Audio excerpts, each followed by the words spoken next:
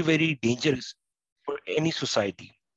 So that is why it's very important that we should try to strengthen our identity and not end up in these problems. Let's try to understand the gravity of the situation. And what I'm going to share with you are some statistics from a research conducted by Dr. Umar Suleiman. So before I show you the answers, I like to ask you this question. How many children do you think are in that category who do not want to let people know that they're Muslims? They want to hide their Muslim identity. How much do you reckon would be the percentage? 5%? 10%? It is 33.3%. Every third child, according to a research, tries to hide their Muslim identity. And it's about those children who are born in the Western countries and they live there, who are born here and they have been living here since their birth.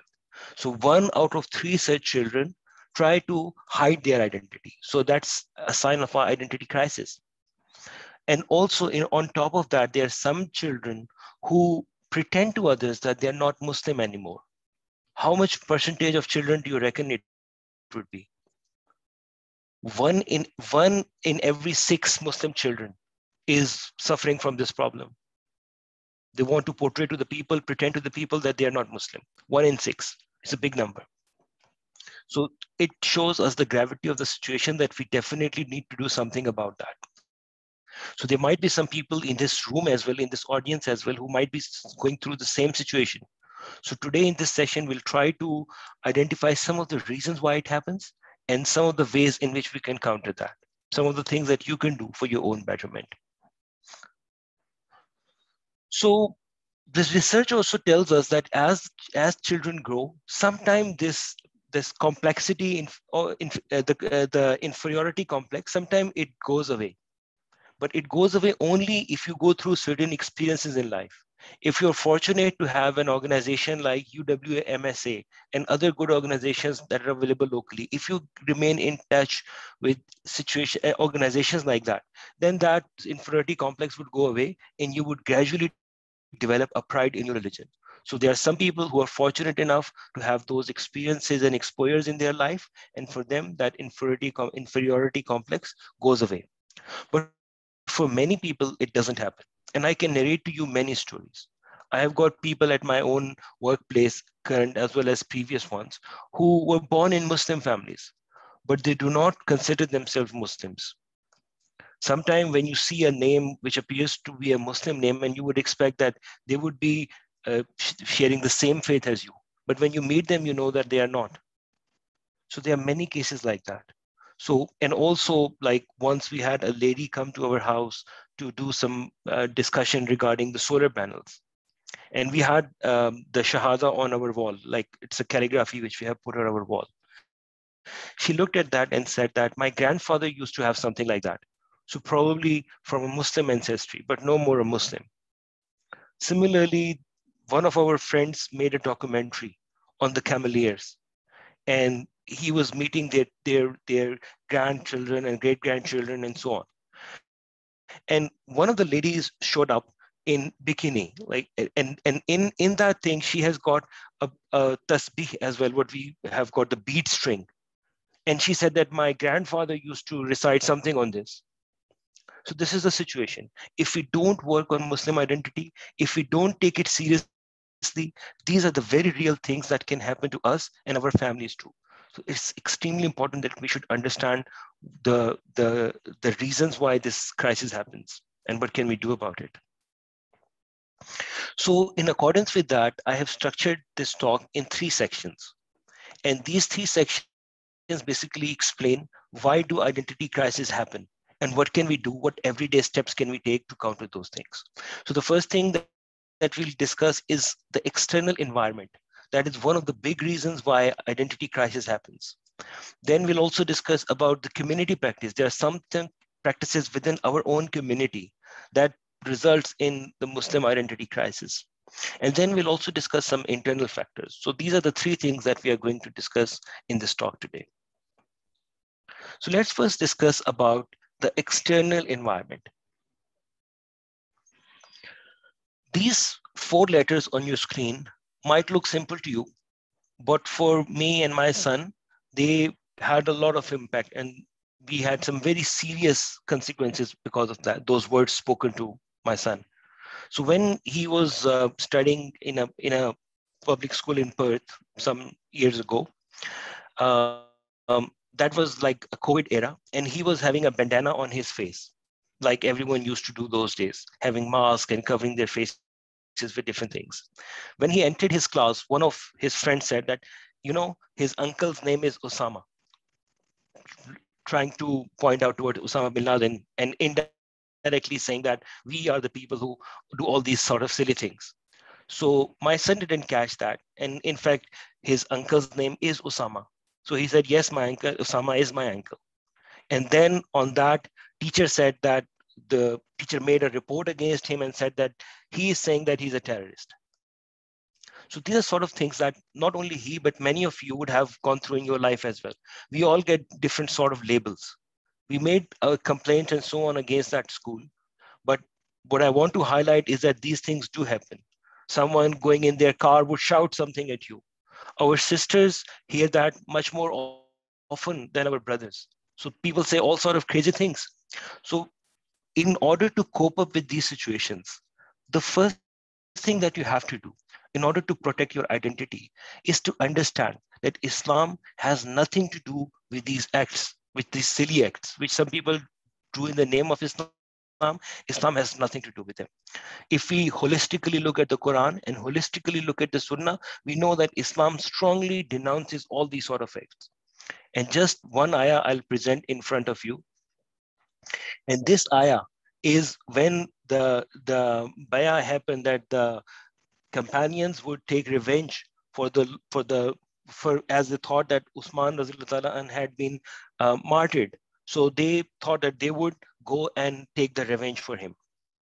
At that moment, Allah subhanahu wa ta'ala eased the situation. Usman came back, but then these ayahs were revealed. And in this, Allah subhanahu wa ta'ala is telling us that why it was right not for them to go in there and attack on the city. And remember, that's the city of the people who gave them all sorts of torture.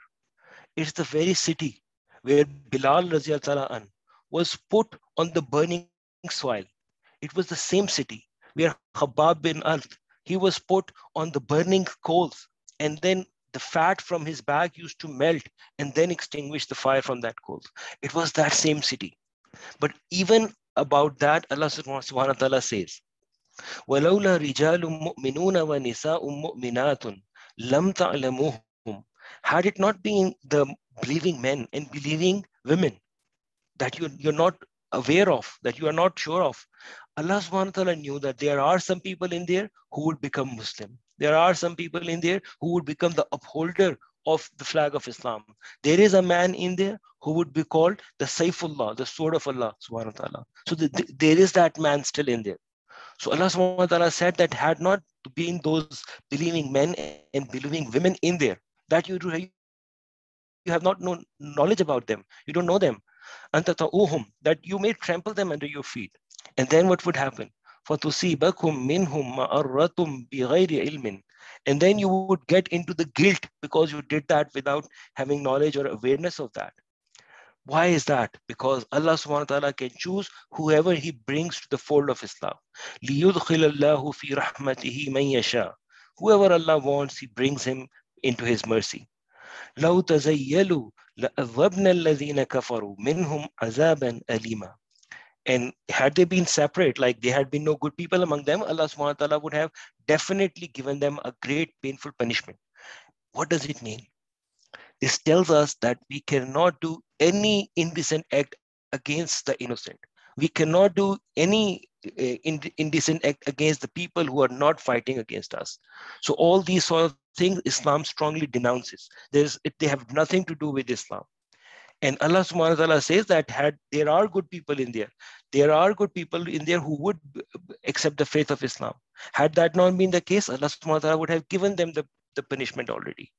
This is just one of the examples. There are many more, and all the scholars unanimously say that these acts have nothing to do with Islam. So this is something that should be clear in our mind, so that we do not get into doubt and question when someone presents an ayah or a hadith or something in a distorted manner. So we should know that these things have nothing to do with Islam, and we should have confidence in our identity as Muslim and the teachings of Islam and the Quran and the Sunnah. Second thing I would like to advise everyone is not to have a short-term worldview. Sometimes the kids who are born in this age, they just look at their surrounding. They just look at the Muslim countries around them, the state of the Muslim countries around them. They just look at the state of some of the Muslims around them and think that this is Islam. This is all Islam has to offer. Sometimes we forget, or sometimes maybe we have never heard of the golden age of Islam. That was the age where we used to have the houses of wisdom across the Muslim empire, across the Abbasid Caliphate. And that was the time when books were bought in the price of gold, same weight of gold, whatever the price of that used to be, the books were purchased in that. That was the time when the Muslims ran a major translation movement. The knowledge that was previously confined to small areas.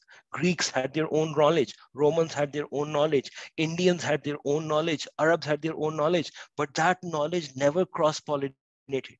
So Muslims translated everything into Arabic and then began their golden age, in which we made all the discoveries. Those of you who are studying chemistry or engineering, much of what you study is coming from your Muslim ancestors. The light that is shining the hall, that is brightening the hall in which you are sitting, was invented by the Muslims initially, when there used to be light bulbs in Cordoba. The Europe at that time used to be in its dark ages. So many of these inventions are from Muslim. The camera through which you are seeing me, so that camera was invented by Ibn al-Haytham. So we have to know about this golden age of ours and have a holistic look at the history. If you just narrow your view of the history, then you would get depressed and you would question your identity. But if you look at all these glorious centuries, you would develop pride in who you are and what you have given to the world. You have given the world algebra. You have given the world the equations on which your engineering stand, your modern mathematics stand. Before Muslims, there used to be Roman numbers. No one could do bigger calculations in them. Muslim gave them the Indo-Arabic numbers. They gave them the world the decimal point through which all these things became possible. And they did it because of their religion, because we have to calculate the shares of inheritance in the exact accurate manner, and so on and so forth. Navigation, Muslims made great advancements in that.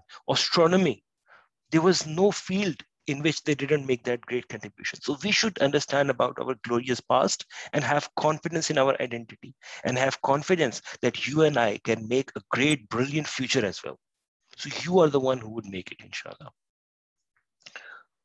Another phrase that many of us would have heard of, go back to where you have come from. So in order to understand the context behind that, we should have grip on the study of Australian history and history of the world. We have to know how this colonization happened in the world. How did those Europeans' power went to every part of the globe and colonized the people? How the people in Australia used to be treated as flora and fauna, animals and plants. We have to know about that history, the dark times in our history, so that we can then have a counter argument to these things. Otherwise, Muslim kids would think that, yes, we are foreigners. We should go from where our ancestors came. But who were the original people of this land? The original people of this land were the Aboriginals, and everyone else came from somewhere. And let me tell you an interesting fact. Before the tectonic plates moved, where did Australia belong to? Australia was just next to India. They both belong to the same plate.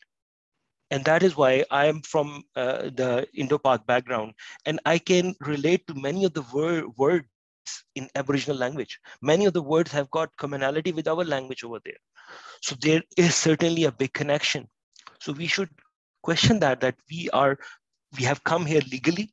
Australia has brought us because of our skills or the skills of our fathers and so on, or because of certain agreements that it has made to the world. So we are here to stay legally, just like everyone else who came here. So it's Australia is very much our country and we very much own it, just like everyone else. So there's no place to go back to where we came from.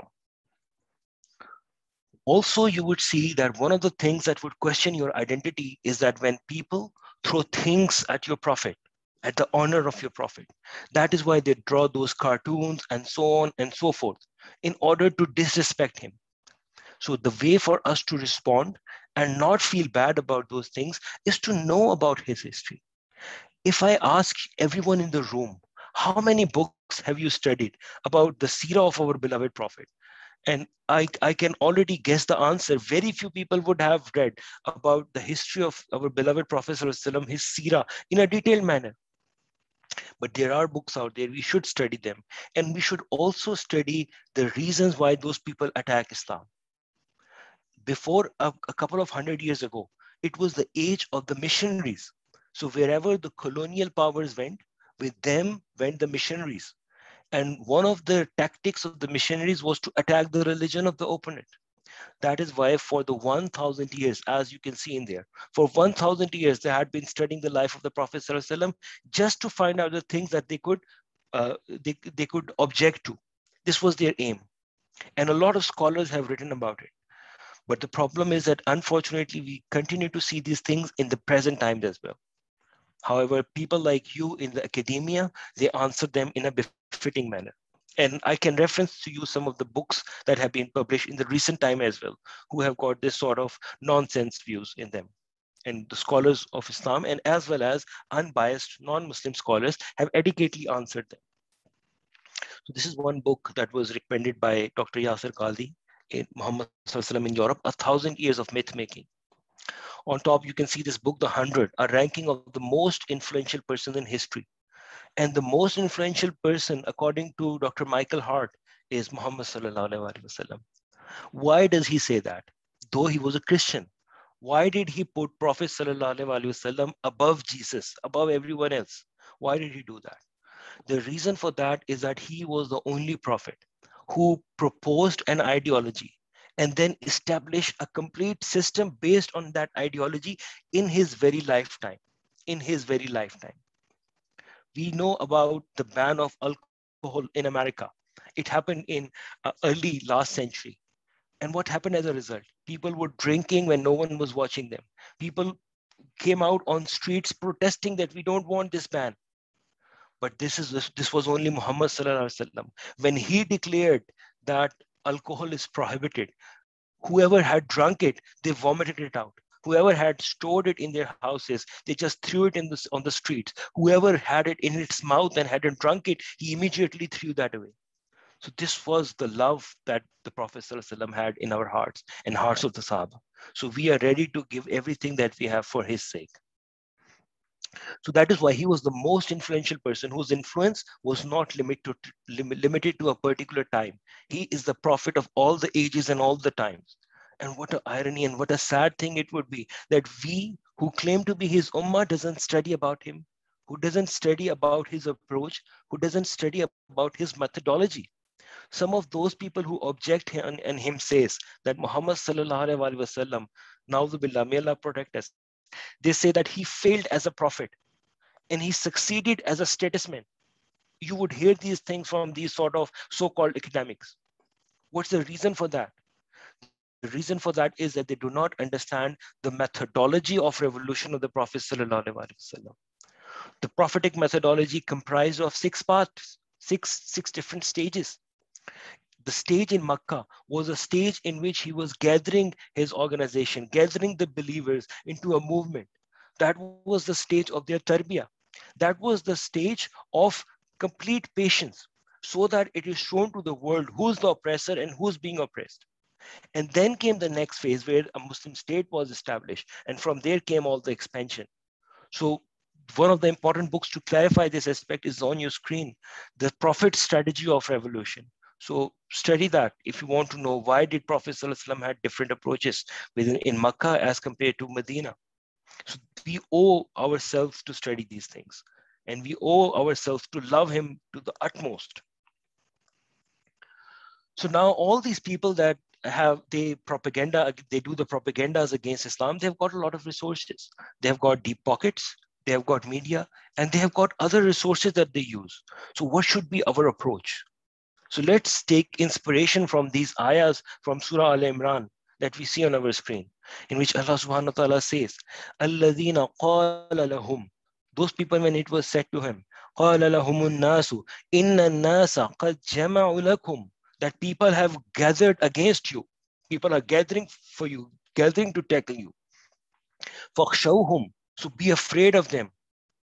What happened as a result when they were told that everyone is gathering against you? It is as if Allah subhanahu wa ta'ala is depicting our own story. When people are gathering us, when everyone is attacking Islam, then what should we do? فَزَادَهُمْ إِيمَانًا, that this thing that people are against them, this itself increased their iman. Rather than being fearful of them, it increased their iman. And that's what we should do. When we face this Islamophobia, when people ridicule us, when people call us, go back to where you came from, when people say to us that your uncle's name is Usama, then this is what should happen. فَزَادَهُمْ إِيمَانًا, it increased their faith. وَقَالُوا, and they said, Hasbunallahu wa ni'mal wakil. Allah is enough for me, and what a good helper He is. They have got this confidence in Allah subhanahu wa ta'ala that whatever they are doing, I'll continue on my mission. And I have got a helper like whom is no one. So He's on my side. I have no worry. فَانْقَلَبُوا بِنِعْمَةٍ مِّنَ اللَّهِ وَفَضْلٍ. And then they came back because Muslims then went out. This is after the Battle of Uhud. They again went after the mushrikun. So they came back with the ni'mah and the blessings of Allah subhanahu wa ta'ala, wa fadl, and His fadl and His grace. Lam yamsashum su, and the evil did not even touch him. وَاتَّبَعُوا رِضْوَانَ اللَّهِ وَاللَّهُ ذُو فَضْلٍ عَظِيمٍ. And then they followed what had the path that had the pleasure of Allah subhanahu wa ta'ala, the acceptance of Allah subhanahu wa ta'ala. They followed that path. And Allah subhanahu wa ta'ala has got a lot of fadl. Innama dhalikumu shaytanu. Indeed, it is the Satan. What does he do? Yukhawifu awliya'ahu. He makes his friends fear. So the fear, now that's a severe warning that Allah subhanahu wa ta'ala is giving, that it is the Satan who puts the fear in the hearts of his friends. The people who get afraid in these sort of situations and abandon their faith, they are actually following the path of the Satan. So we should not be among those. What should we do? فَلَا تَخَافُوهُمْ. Do not be afraid of him. وَخَافُونِي. And be afraid of me, rather than being afraid of everyone else. What would happen if this thing happens, if that thing happens, rather than being worried about those things, you should worry and care only about Allah subhanahu wa ta'ala. In kuntum mu'minin, if you are truly the believers. Now look at this ayah. وَلَا يَحْزُنْكَ الَّذِينَ يُسَارِعُونَ فِي الْكُفْرِ. And do not be grieved by those people who are advancing in kufr. Yusari'una means that they are racing. They are just in a race. They are just in a competition that who would do more against the Muslims. So they are just competing against each other. إِنَّهُمْ لَنْ يَضُرُّ اللَّهَ شَيْئًا. They can't harm Allah subhanahu wa ta'ala. Who is being talked about? The believers. Now Allah subhanahu wa ta'ala is saying that they can't harm Allah. What does it tell you? It means that what you are doing is for the cause of Allah subhanahu wa ta'ala. And their efforts cannot harm you at all because Allah is on your side. He's saying that this is my company, my people. So they can't harm Allah subhanahu wa ta'ala. And you are the people of Allah subhanahu wa ta'ala. If you live, you would succeed. If you die, you would succeed. So you have got success either way. يريد الله ألا يجعل لهم حظا في الآخرة. And Allah subhanahu wa ta'ala does not even want to give them a little thing in the akhirah. وَلَهُمْ عَذَابٌ عَظِيمٌ. And for them is a severe punishment. And now this again is a warning for us. إِنَّ الَّذِينَ اشْتَرَوُا الْكُفْرَ بِالْإِيمَانِ. Those people who have traded their iman with kufr because of certain things that they want to attain in this life, they have traded their iman with kufr. What would their action do? لَن يَضُرُّ اللَّهَ شَيْئًا. Again, they can't impact Allah subhanahu wa ta'ala. They cannot harm Allah subhanahu wa ta'ala. If you make an effort, you make it for your own sake. If you don't, you do it for your own self. So you cannot harm Allah subhanahu wa ta'ala. His mission would continue. If you and I don't do it, Allah subhanahu wa ta'ala would pick up other people and they would continue the mission. But the mission would continue. وَلَهُمْ عَذَابٌ أَلِيمٌ. And for them is a painful punishment. So this tells us a lesson that when we are going through this tough time, we should never abandon our faith. That Muslim identity, our faith should be our top priority. We cannot give it up because of any of the problems that we perceive would happen to us.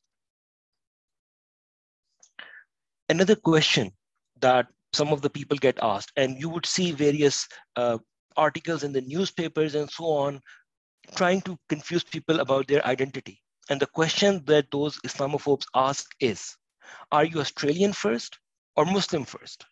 So as if these two things can never coexist. And this is a very loaded question. And this has happened in Britain, where certain newspapers asked this question to various Muslims and then created a controversy and then twisted their statements and made funny articles. The articles which you read, you would certainly know that it has come from a very, very, very biased mind. So these sort of questions they ask and pose us, that are you Australian first or Muslim first? How can we preserve our identity? How can we preserve our identity from such questions? So in order to answer that and in order to clarify ourselves about that, we have to know that what does it mean to be Australian? Muslims came in contact with Australia more than 1,000 years ago. There is archaeological evidence of that. There were Tanzanian traders and so on who came to Australia, and there is archaeological evidence for that, which is very much available in the academia. Also, there were Malay traders that came here. Then the Afghan and Pakistani cameliers from Balochistan came here as well. So what determines that who's Australian and who's not? Is that about the skin color? And if it is that, then it's a very twisted mentality and mindset. So when someone asks you this question, you can ask them that what is the definition of being Australian? If it means that who came here first are the Australians, then obviously the Aboriginal people are the traditional owners of the land. If it means that who migrated here first, then Muslims came here more than 1,000 years ago. When did you or your grandfathers came in here? So these are the sort of questions that we should ask and ponder ourselves and reflect as well upon as well. So we should clarify these things. And as I already mentioned to you, that Australia used to be a part of India in the early days, and later on the tectonic plates moved and Australia separated. If you want to check this claim, you can also go to the museum, which is now refurbished, the museum in the city, WA Museum. And over there are various maps about the history of Australia and so on. And you can see where does Australia really fit with. So there's a map in which you move the tectonic plates as you like, and you would see that it perfectly fits with India. It was a part of it. Now, I'll share with you a couple of statements from some of the Muslim kids between 16 years of age to 20, between 16 to 20. And these are the statements that they gave in that interview. So one of the girls said, and the reason why I'm showing these things is just to let you know how Saturn tricks us to go into a backward gear. Rather than improving ourselves, rather than moving ahead from where we are, it makes us go backward. For example, look at this statement that came from a 16-year-old girl. I feel like I'm never Muslim enough. And their criteria of being Muslim, as we know from that research paper, is how much Muslim look from their appearance. Like there would be some girls wearing the abaya, there would be some people wearing a nice headscarf with some nice clothing.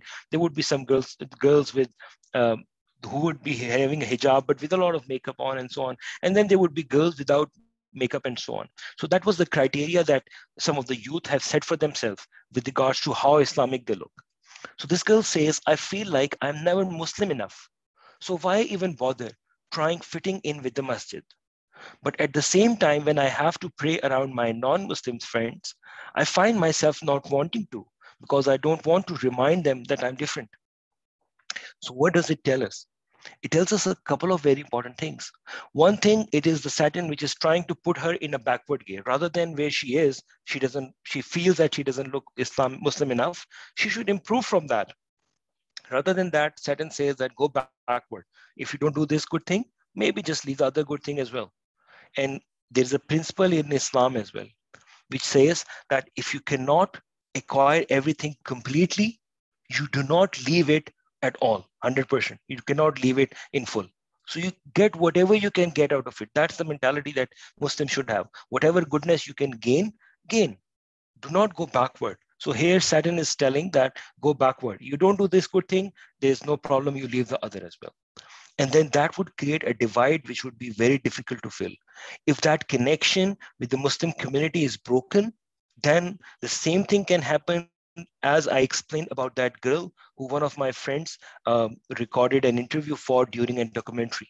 So the same thing can happen to our kids as well if we break away from the community. So it's very important to clarify ourselves that we can only improve. We cannot deteriorate. We cannot go backward. So we can only go into the forward direction. Another thing that came from a 20-year-old boy, and that boy said in his interview, I told all my non-Muslim friends that I left Islam, and they celebrated me for that. I went to prom and made up this story about how my parents threatened me for it, and that really impressed my date. So sometimes because of those little worldly gains, you have to remember that this is the age in which certain hormones are at their peak, but we should have the right went for them. For the parents, they should get their children married early.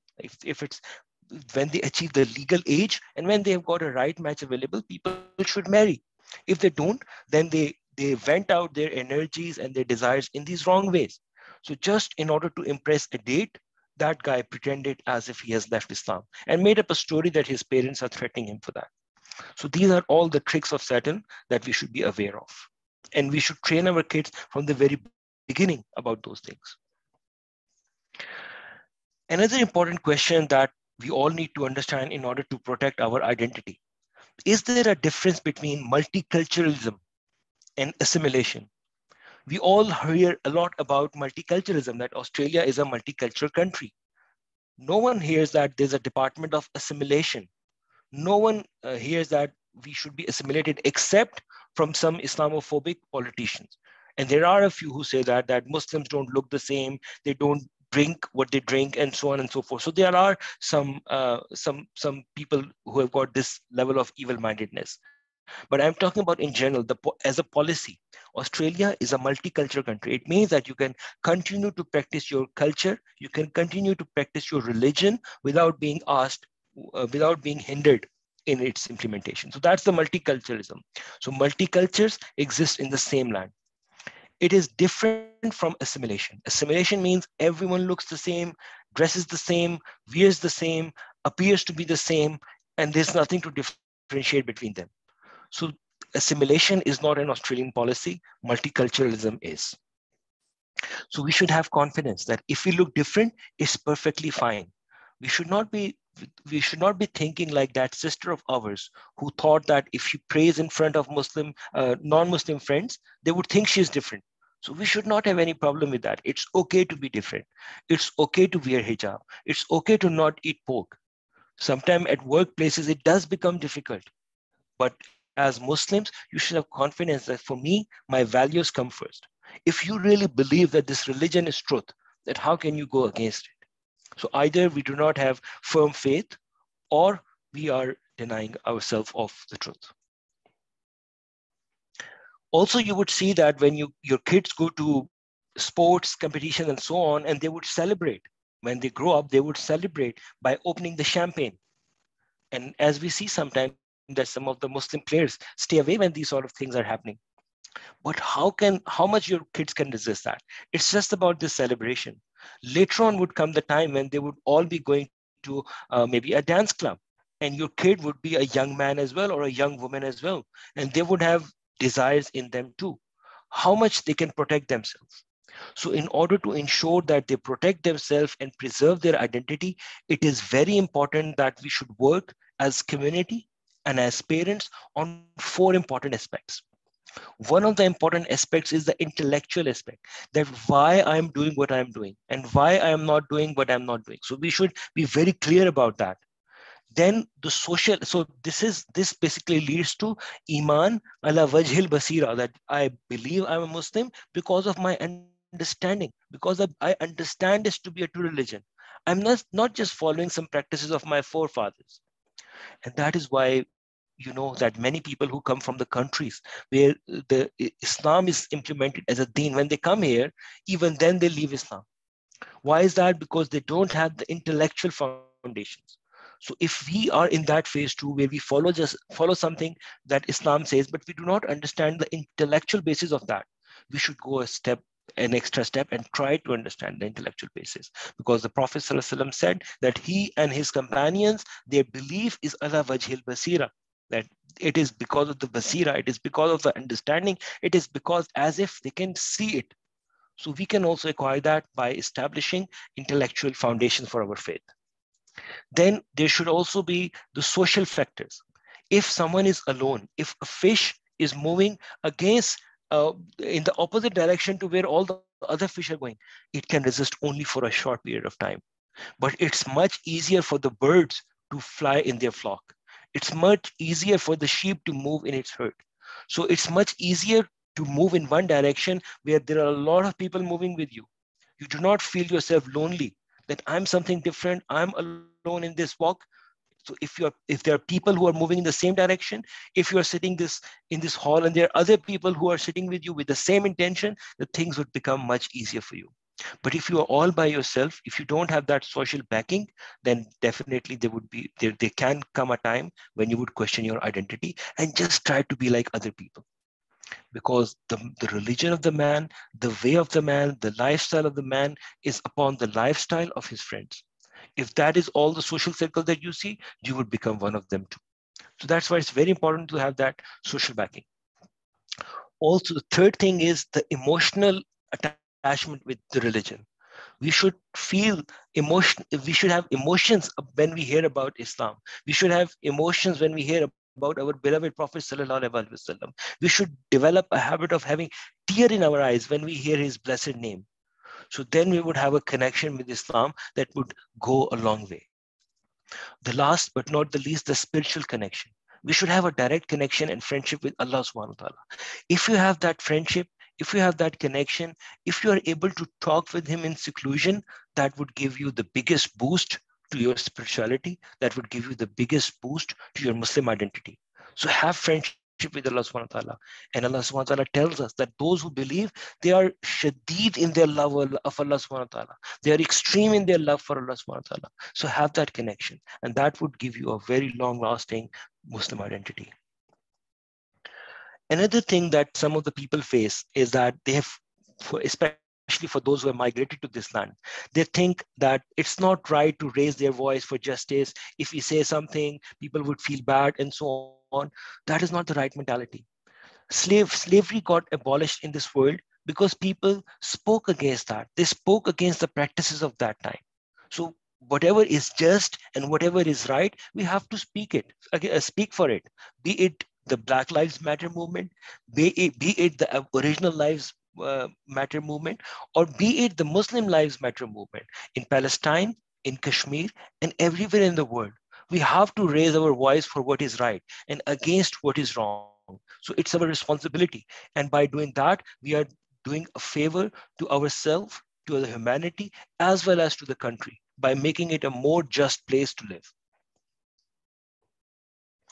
So with this, we have finished with our section on external environment, the factors in the external environment that can make us question our identity.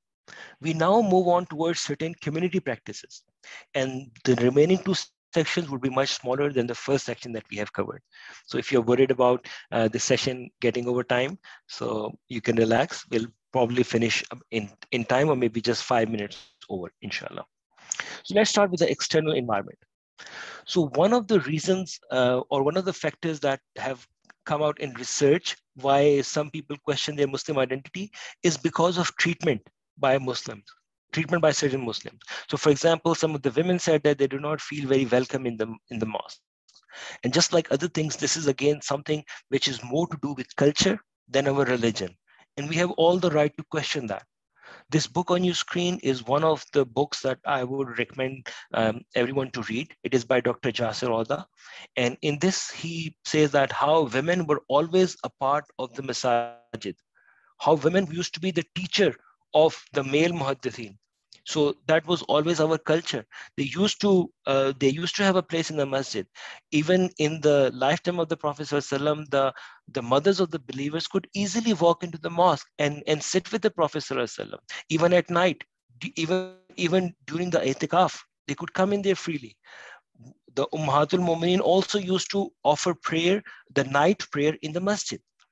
Companions asked the Prophet ﷺ, the female companions, that when we come, it's too dark in the morning, and sometimes our feet get into some impurity. Should we still come? The Prophet ﷺ said that yes, still come, because what comes afterward cleans it, like sand. When you keep moving, it cleans your clothing. One of the female companions asked that if someone does not have her own jilbab, the outer garment, should she still come for the prayer? The Prophet ﷺ said, yes, they should still come. Maybe two friends can borrow the same jilbab, same external garment. So these are the guidances of our religion, and we should completely segregate it from our culture. Women should have a place in the mosque, and we should be very vocal about it. So this book can clarify some of the misconceptions in that regard. And also then during the research, it was identified that there are certain attitudes of the Muslim that put certain Muslim youth away from the religion. One of the things was inability of the imams to understand the issues of the youth. We are very fortunate in Perth that Alhamdulillah, we have got imams who are very understanding. We have got people who are grown up here and now they have become the imam. So they've got those very strong foundations. But that's not so much the case in some of the other cities. And there have been research papers in the academia written by the Muslim researchers who have identified that in some of the Australian cities, there is no locally trained imam available. So when I was doing my research, I focused on this topic as well, that the local nurturing of imams. And there are many beautiful details about that research that maybe I can share some other time. But the fact of the matter is that there are very few opportunities for the local training of imams. So accordingly, we have to import the imams from other countries. And sometimes they're unable to connect with the youth and understand their issues. The second thing is that if we look at the talks that are generally given in the khutbahs and so on, sometimes they do not relate to youth. So what we can do as community, especially as Muslim organizations, as UWMSA, as ICANN, as other organizations, what we should do is to give meaningful talks and meaningful khutbahs for our youth that they can connect with. Also, they should be given freedom to question things. Many of the kids who have been born here and who have been raised here, they do not have those sort of background and context that some of us who were born in Muslim countries used to have. We used to have our great grandparents and grandparents with us who used to tell us a lot of things. They used to teach us every day. But some of our kids, they do not have the same privilege anymore. So they should be allowed to ask questions. And the questions should be listened to with an open heart and answered accordingly. Tonality of the imams was also raised as a question by some of the youth. And they said that sometimes they always appear to be angry. So this is again something that I and our other brothers and sisters have to work on. Now, a very important aspect about parenting. And that's the thing to me which creates a huge dent in our Muslim identity, a huge dent in our Muslim identity. Many of our parents that I come across in the community are too busy. They're just too busy with their life. They have got time to play cricket. They have time to go for their entertainment and so on, but they do not have time to nurture the Muslim identity in their children. Now imagine being a child who comes to Australia. He goes to a public school where there's no opportunity for a Jummah prayer, no opportunity for other prayers. You come back, your father and mother are just busy with their things. You don't even offer the Jummah prayer. What sort of a Muslim identity would you develop? So that is why it's very important to have those sort of initiatives in our community, which gives this identity to our kids. We should have those events where they can have Muslim friends, where they can see what does Islam stand for, where they can learn about Islam in a friendly manner. So we are not giving these opportunities to our kid, unfortunately, a vast majority of us. And they are in this false confidence that if they are Muslim, their children would remain Muslim too. And that is not, unfortunately, how it works. Many locally born children, approximately 25%, according to a research, are leaving Islam. That's an on-ground fact that we have to deal with. So we should provide our kids with an opportunity to connect with Islam, to have Muslim friends, to have a free environment where they can question anything. We owe this to our kids, and we owe this to ourselves, and we owe this to our next generation. Also, for many of us, we ourselves don't have correct understanding of the deen. Then how can we teach that to our kids? We have got messed up priorities in our life. For us, job comes first. For us, money comes first. And that is the same thing that our kids are picking from us. For them, religion comes second, third, or maybe at the bottom of their priorities, because that's what they see their parents do. Just job is important for them, cricket is important for them, their entertainment is important for them. No concern for the religion. And also, many of our parents have got an inability to separate religion from the culture. So you guys would be parents of tomorrow. You guys would be become parents for tomorrow. So I would request everyone to keep these things in mind and play your role and do whatever best you can do to make your future generation come out of this identity crisis.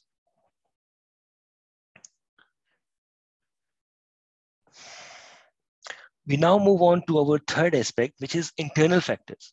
So by internal factors, I mean the internal processes, internal thoughts within us that make us think in certain ways. So first of all, I would like to explain this ayah. Some of us have got a twisted relationship with Allah subhanahu wa ta'ala. We believe, sometimes we think that whatever we utter from our tongue, Allah subhanahu wa ta'ala is obliged to fulfill that. And if he doesn't, then we don't believe in him. And I have come across such people in Perth who say that I made that dua to Allah subhanahu wa ta'ala. I made it for a long time. Allah subhanahu wa ta'ala did not listen to that. So I don't believe in God anymore. Was that an order that you placed in a restaurant? Was that an order that you placed at Kmart that if it didn't come, you won't ever trade with that shop again? Our relationship with Allah subhanahu wa ta'ala is not like that. Allah subhanahu wa ta'ala explains us. وَإِذَا أَنْعَمْنَا عَلَى الْإِنسَانِ. Whenever we do a blessing or favor upon the man, أَعْرَضَ وَنَأَى بِجَانِبِهِ. And then he just turns his face and doesn't give much attention to that. Doesn't bother when we are giving the blessings. He is not much thankful for that. وَإِذَا مَسَّهُ الشَّرُّ. And when even the evil just touches him, not he is fully indulged in that. Maybe just even if it touches him, kana ya'usa, he becomes the most disappointed person. So this is our state, that when Allah subhanahu wa ta'ala is blessing us, when we are sinning, even then he's filling our lungs with air, we are not thankful for that. But when even a little bit of a problem comes in our life, we are happy to give up our faith for that. We are happy to stop believing in Allah subhanahu wa ta'ala for that. So is that thing more important that as compared to our relation with Allah subhanahu wa ta'ala? Is that little thing that we are asking for more important in our life than our life in the hereafter? So these are the sort of questions that we should clarify ourselves about. Similarly, sometimes people give up their identity and do silly things because of the wealth. They would sell the things that are prohibited just because of wealth. They would invest in the interest-based systems because of some mere money, some mere dollars. And the Prophet ﷺ warned us about that. And he said, Allah, inna dinara wa dirhama ahlaka. Indeed, that the dirham and dinar did the halaka for them. Then they were destroyed because of that. Man kana qablakum, those people before you, they were destroyed because of that. Wahuma, and these two, dirham and dinar, muhlikakum, and they would destroy you too. So we should be mindful of that and not do things that are against our faith, just for this money and so on. Now, very quickly, I'll share with you a glimpse of the Western thought. When we do the critique of the West, it does not mean that we are critiquing the people living in the West. It's the thought process. And the thought process has got a rich history. As I mentioned to you, when we were enjoying our golden age, in the Europe, it used to be the Dark Ages. And then from the Islamic lands, from Islamic Spain, that knowledge entered into Europe. And then because of that, in Europe, two movements started. One of the movements was Renaissance, in which they made various scientific discoveries. And the other one was Reformation, in which they refined their own faith, they renewed their own faith, and came up with a different interpretation of the religion. What happened as a result? They separated out religion from the affairs of the state. And then came the age of materialism. When God went out, they were so angry with the religion, because at that time, what some of the Christian churches were doing were inhuman. They were giving people forgiveness for their 7 generations, for a piece of land, for some money. They were just giving away forgiveness. The person who doesn't have money, what he can give to the church, they couldn't be, they couldn't get forgiven. So that was the state. So people developed a lot of hate for the religion, and then they threw out religion, and that started the age of atheism. With that, another thing came as gift. When you know that there is no God, when you have entered atheism, then everything for you is universe. All you are worried about is universe, and that is why we see all this exploration and so on. When you believe that we are just animals who have evolved, then there's no concept of ruh. There's no concept of soul. All you have to worry about is the physical body. How do I look? How many kgs of weight do I have? How much, like, how is my skin color and so on? We are just worried about these things. How comfortable my body gets when it sits on that expensive sofa and so on. This is all we are worried about. So this is the thought process that unfortunately many of us have adopted as well, though it's in complete contradiction to our religion. So why I'm sharing that? I'm sharing that for you to understand the difference between this thought process and what our religion says. And if we understand the basis of that, if we develop confidence in that, if we research that and understand how much beneficial for the humanity is what our religion teaches us, we'll have more conviction and more confidence about that. So this is what I advise you, that we should have deeper connection with the Quran, and we should study our religion in a focused and organized manner.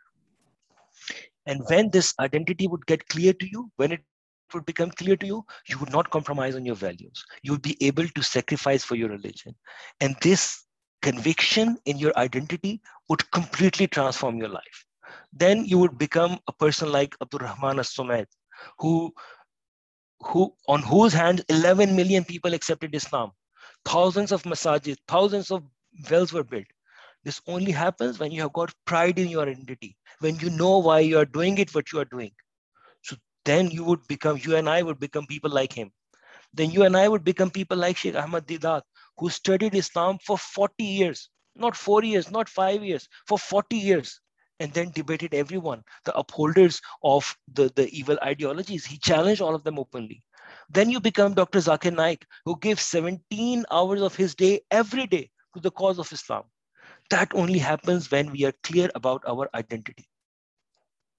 Then you become a person like Hakim Muhammad Saeed, who gave 100,000, 10 million prescriptions in his life, 80,000 pages of intellectual writing, and a number of other achievements. Only happens when you have got pride in your identity. If you don't have pride, you would never take that endeavor. You would never tread on that road. And with this, I come to the last point of this presentation. You guys did a personality quiz in which you identified certain spiritual personalities. So some of you might have the personality type of hand of power. These are the people who are the go-getters, who go and do things. So this UWA MSA has got several opportunities for you to do that. They organize a number of events. They need people like you who can provide the on-ground support, who can check the sound system, who can organize the flyers, who can talk to the shuyukh, who can make other arrangements, on-ground things you need to do.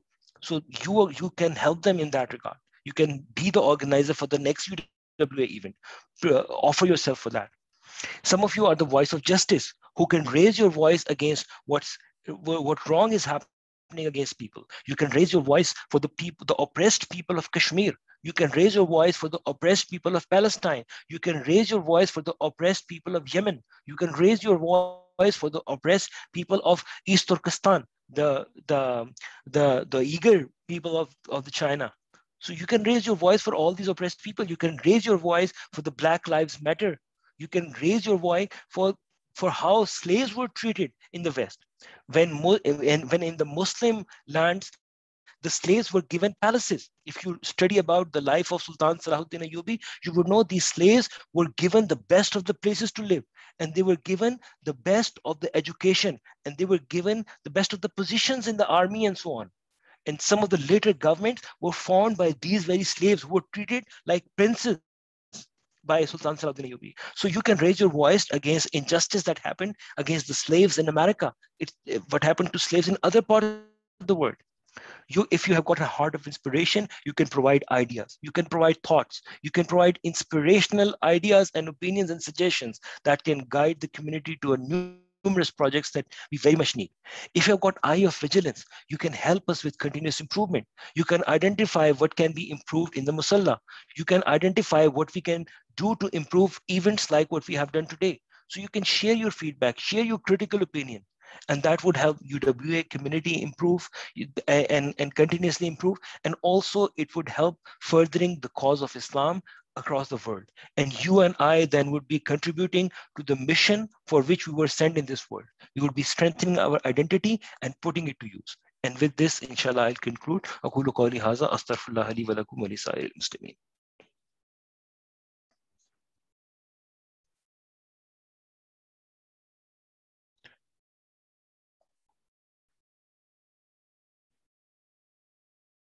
If you've got any questions, please feel free to ask.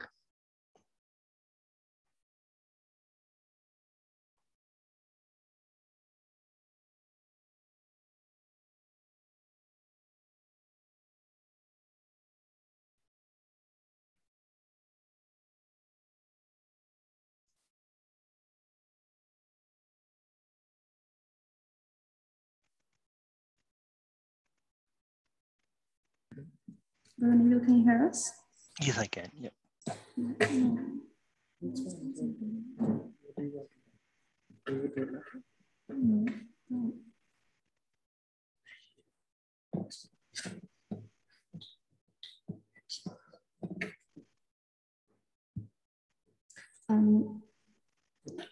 We'll have the opportunity for some questions now. Does anyone have any questions?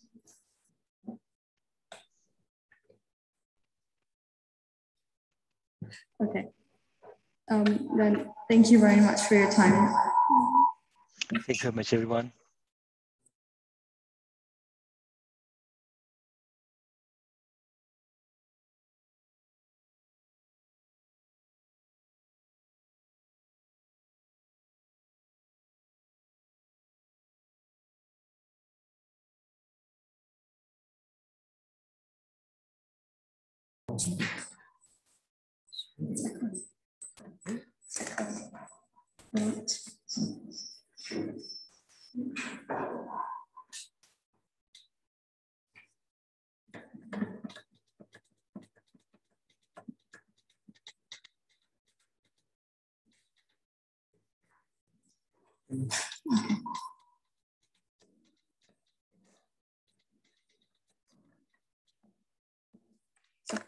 Thank you for joining us. We really appreciate you doing this despite not being in Perth right now.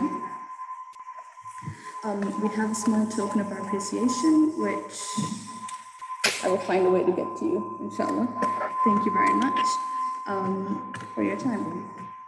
Don't have any questions. That's fine. He's not here. He's gone. Okay.